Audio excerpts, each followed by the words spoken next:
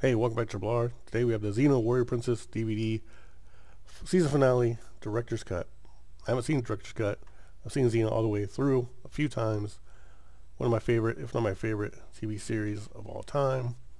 The director's cut here contains additional footage not seen in the original network airing, and 30 minutes of unseen behind the scene footage, commentary with director featuring Lucy Lawless and Renee O'Connor, series finale photo gallery, and a XENA screensaver. So that's pretty cool stuff.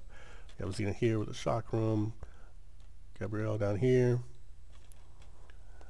as the samurai garb in the season. We have a small insert here, looks pretty good.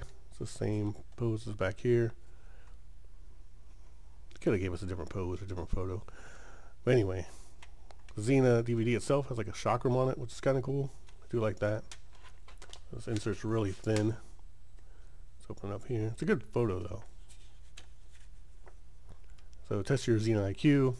So I have some XENA questions here. 19 stood out to me because it's one of the things in the show. It's a small thing, but it was really, really cool. What does XENA do that she did in the first episode of the series? So it kind of connects the whole thing, which was, I thought, a really cool idea.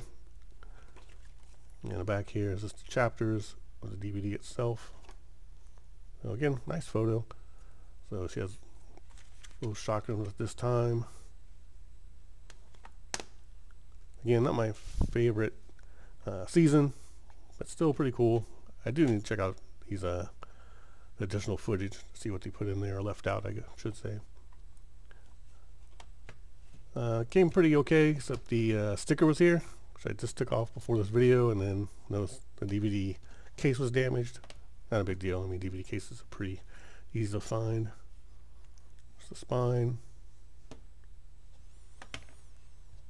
So there is the XENA Warrior Princess Director's Cut Season Finale DVD. Thanks for watching Triple R. Have a good day or night, wherever you are.